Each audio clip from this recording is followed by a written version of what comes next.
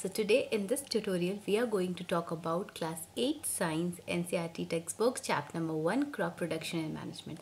Half of the chapter I have already covered, which I have uploaded in my channel. You can check that in the playlist of Class 8 Science. That was part 1 of this chapter, in which we have covered few of the topics. Now we are going to cover the rest of the topics in part 2 of the video. So let's get started with the chapter. So today we have to start from the topic sowing. So what is the meaning of sowing? I think many of you have seen that when farmers used to grow the crops in their farmland, first of all they used to start with the sowing of the seeds. That process is called sowing. Sowing is a very important part of crop production. Without this step, one cannot grow any crop, right? Because seed is the main foundation for growing the crop. Without seeds we cannot get any crop. So before sowing, what the farmers they have to do, they have to select the good quality of seeds, healthy seeds, so that the crop variety, so that the crops which they will get after harvesting are that they will get in good yield. The crops will be of very high quality, good quality. So most of the farmers, or every farmers, they used to prefer the seeds which are of good quality, healthy, as well as high yield. High yield means the production will be good, right? So now we are talking about the traditional tools, means from past centuries, from the past years, which tools were used for growing the crops in agriculture. The tools used traditionally for sowing seeds is shaped like a funnel.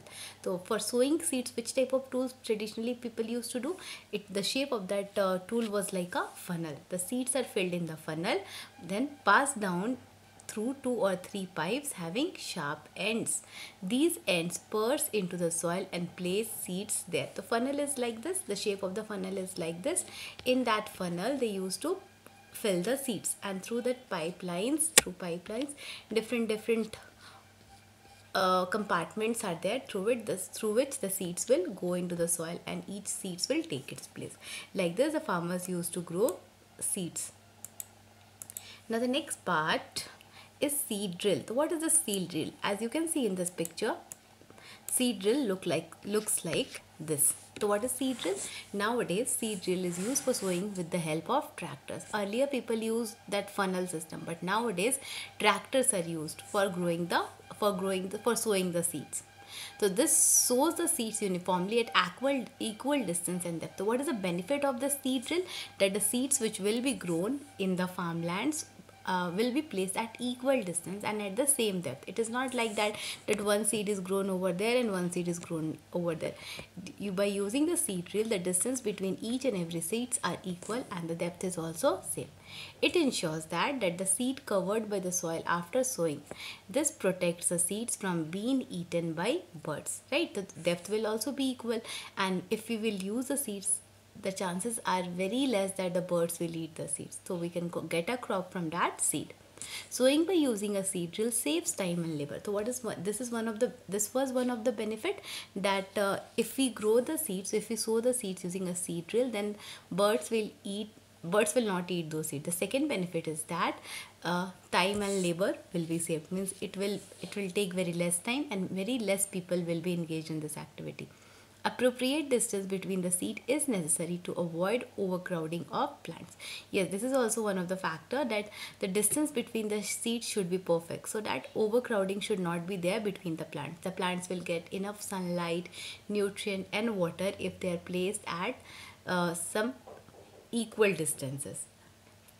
At times few plants may have to be removed to prevent overcrowding. Yes, sometimes it happens that this is a small piece of land, and this piece of land lots of crops are there. So what will happen? The crops will not get proper nutrient, proper water, as well as the sunlight. So what people used to do, they take out few crops from the land so that few crops will get sunlight. So initially, if the farmers will take care that the seeds grown in that farmland should be placed at equal distance, so that overcrowding should not be there, then that will be a benefit for them. Now let's go to the next topic of this lesson, that is adding manures and fertilizers. So as we all know that manures and fertilizers, what is the function of manures and fertilizers? They promote the growth of the plant and they give us good yield if we use manures and fertilizers in our farmlands. So what are manures and fertilizers? The substances which are added to soil in the form of nutrients for the healthy growth of plants are called manures and fertilizers. So this is a definition of manures and fertilizer. If in the exam it will be asked what are manures and fertilizers, you can write the same definition. The substances which are added to the soil. So what are manures and fertilizers? These substances we use to add in the soil in the form of what? In the form of nutrients. And why we use this manures and fertilizers? For the healthy growth of plant. So this is the definition of manures and fertilizers. The substances which are added to the soil in the form of nutrients for the healthy growth of plants are called manures and fertilizers. Continuous cultivation of crops makes the soil poor in nutrients. Yes, what happens if the farmers will keep on growing the crop one after the other, then what will happen? All the nutrients in that soil will be lost. The plants will take all the nutrients. Therefore, farmers add nutrients, manure and fertilizer to the field to replenish the nutrients of the soil. This process is called manuring. So, adding of manure in the soil is called manuring. Improper or insufficient manuring results in weak plants. If the soil will not be rich in proper nutrient, if the farmer will not add manure in that soil, what will happen? The plants will become weak. They will not get proper nutrients from the soil. Manure is an organic substance obtained from the decomposition of plants and animal waste. So how manures are prepared? When the plants and animals will die, they will get decomposed by the microorganisms and they will mixed up with the soil. The substances which we make from the dead and decaying plants and animals waste, that is called manure. So it is an organic substance. Farmer dump plants and animal waste in pits at open places and allow it to decompose. The decomposition is caused by some microorganism. The decomposed matter is used as organic material. So what farmers used to do, they used to make a pit. In that they used to collect all the dead plants and animals, and after some time what will happen? The microorganisms, they will break these waste products into small pieces, and after that, after few days, we can see that these waste products are changed into manures, which the farmers they can add easily in their farmlands for the healthy growth of the plants. So manures are not made from chemicals, so they will not create any pollution in the environment.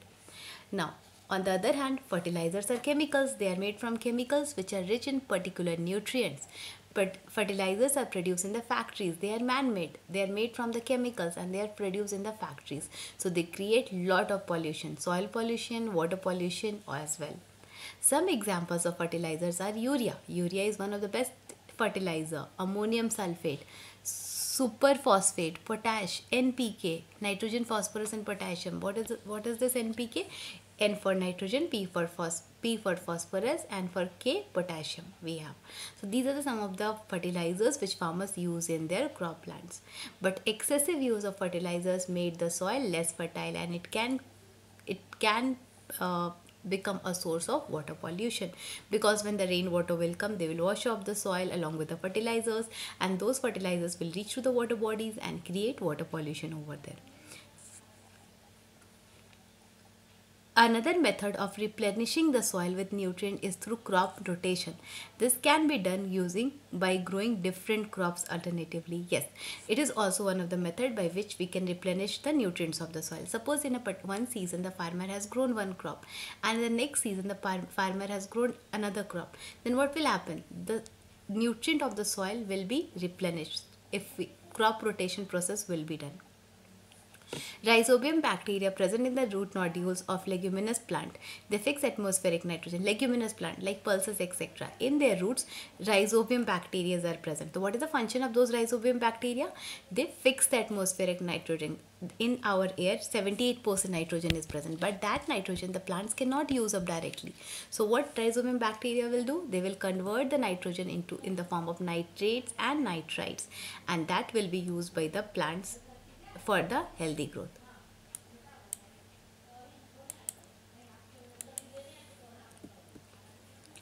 Now we will discuss the differences between fertilizers and manures. This is one of the most important question which can be asked in your exam. Write the differences between fertilizers and manures.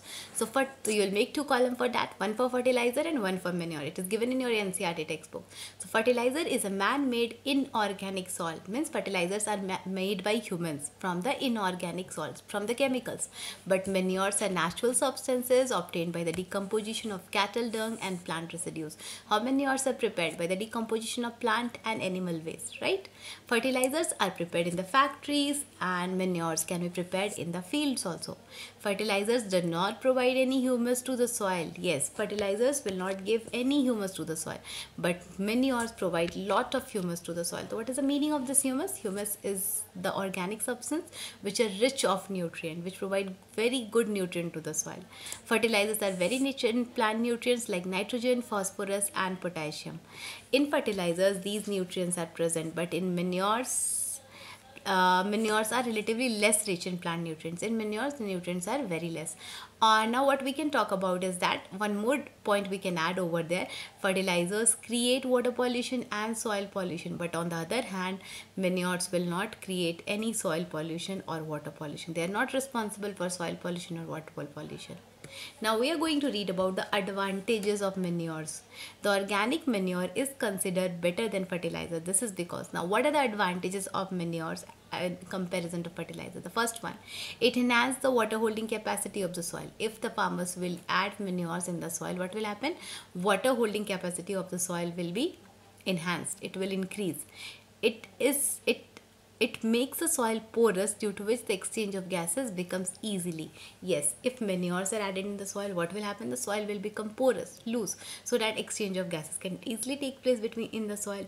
It increases the number of friendly microbes. See, lots of microbes are present in the soil.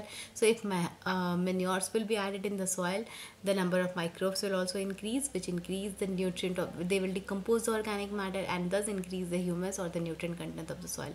It improves the texture of the soil. The texture or the quality of the soil will also become good because of the manures and fertilizers. Now the next topic which we are going to read is irrigation. This is one of the most important part of your agriculture. Irrigation means providing water to the crops, right? The supply of water to crops at regular interval is called irrigation. This is the definition of irrigation. The supply of water to crops at regular intervals is called irrigation. The time and frequency of irrigation varies from crop to crop. Yes, this is also one of the important factor. Many crops are there which need lots of water, like for example rice, paddy. They need lots of water, but on the other hand if we talk about wheat plants needs less water. Soil to soil and season to season. Suppose someone has grown some crop in the summer season, so those crops definitely they will need more water, but the crops which are grown in the winter season, they need less water. Water is essential because germination of seed does not take place under dry condition. Yes, suppose you can do this small activity in your house. Take a small pot and in that put one seed. So if you will not provide water to the soil or the seeds will not germinate, because seed needs water for germination. Without water the seed cannot germinate. Nutrients dissolved in water are transported to each part of the plant. Yes, see, in the water nutrients are present, so that water is absorbed by the roots, and through roots that nutrient will be transported to all the parts of the plant. Water also protects the crops from both frost and hot air currents. Yes, water will protect the plant. It will provide protection to the plant from frost and hot air currents also. To maintain the moisture of the soil for healthy crop growth, fields have to be watered regularly. See, this is also one of the important factor, that in the soil moisture should be present. And how the moisture can be present in the soil? By providing water to the plants regularly. We have to provide water to the plants regularly, then only the moisture content in the soil will be maintained. Now we have to read about the sources of irrigation. So there are many sources of irrigation like wells, tube wells, ponds, lakes, rivers, dams and canals. So there are so many important sources of irrigations are there. Now we are going to read about the traditional methods of irrigation. So in traditional method there are many methods which are cheaper but less efficient. The various traditional ways are moat, that is called pulley system, chain pump, dhekli and rahat. These are the traditional methods which are used for irrigation. Now will have one look on the pictures of these traditional methods of irrigation. See, this is your mode, this is your chain pump, Dekli and Rahat. Now we are going to read about the modern methods of irrigation. Nowadays, these methods are used for irrigation. The first one is sprinkler system. So modern methods of irrigation help us to use water economically. If you will use the modern methods of irrigation, what will happen? The loss of water or misuse of water will be very less. The first one is sprinkler method. So this system is more useful on the uneven lands where sufficient water is not available.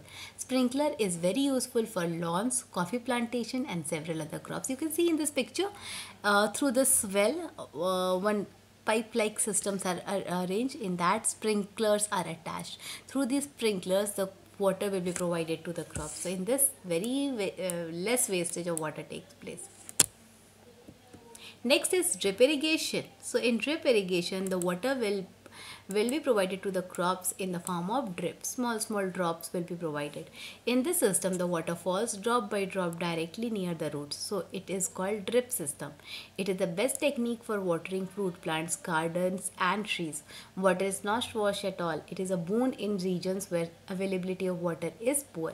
You can see through this drip irrigation system, the plants are provided with the drops of water. Each in the roots, drop by drop water will be provided to the plant.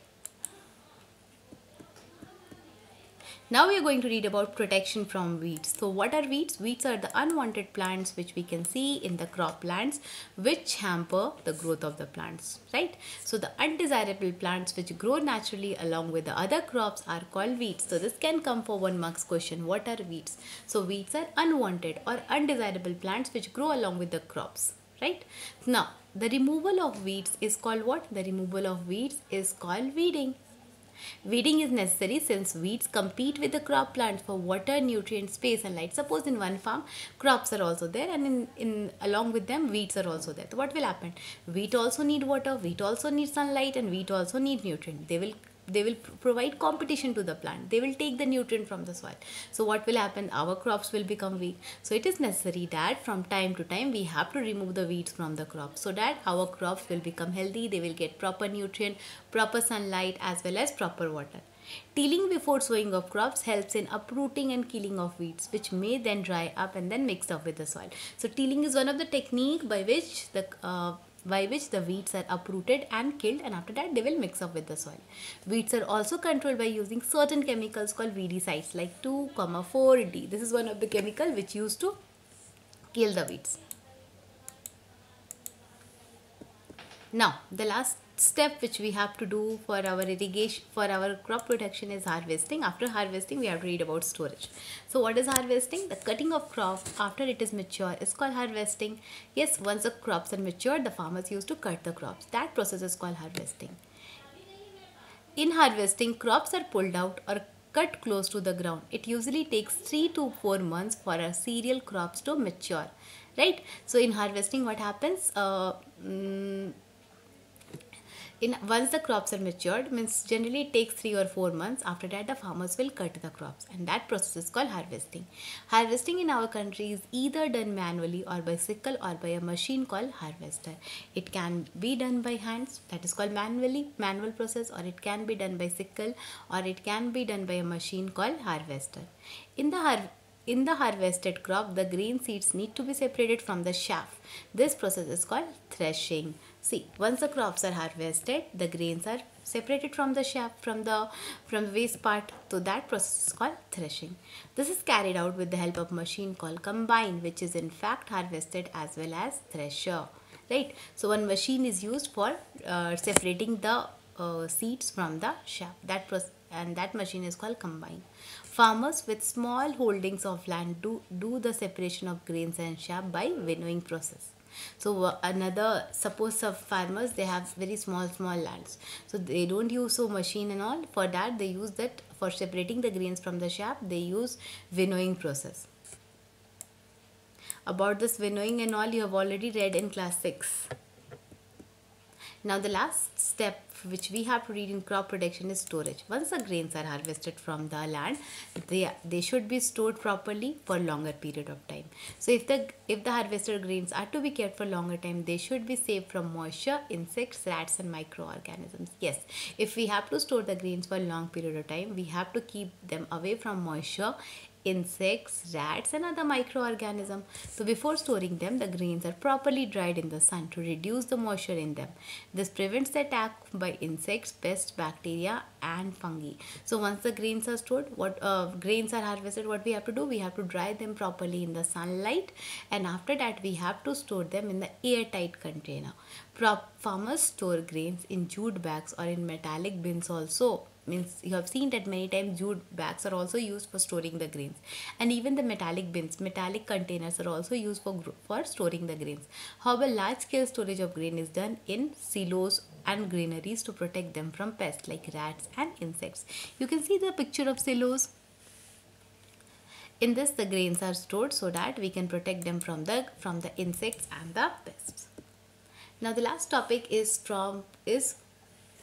food from animals. Yes, you all know that most of the food which we get is from, generally we used to get our food from two sources, plants and animals. So from animals also we get lot of food like eggs, chicken, milk, butter, meat, etc., cheese, paneer. Those things we get from animals. Then honey also. Animals reared at home or in farms have to be provided with proper food, shelter and care. When this is done on a large scale, it is called animal husbandry. So one question can come from here, that what is animal husbandry? So animal husbandry is a process in which animals are reared and for getting the useful things from them, and we have to provide food, shelter and proper care also to the animals, and that process is called animal husbandry. So that's all for this lesson. I hope it's clear to you all what we have read in this chapter, crop production and management. Also, I'm going to discuss the question answers of this lesson in the next part of the video, where you can get all the solutions as well as explanation of the question answers. So if you have not watched the part 1 of this lesson, you can watch that. I will provide the link in the description box. Also, you can connect with me through my Facebook page. The link I will provide in the description box. And if you are new to my channel, do subscribe it and don't forget to click on the bell icon so that whenever I will be uploading a new video, you will get the notification for that. And if this tutorial is helpful for you, then please click on the like button and keep motivating me. So thank you for watching Science Learning Gateway, and do well. Do your studies properly, read the test book once, make your notes so that it will be helpful for you during the exams. Thank you.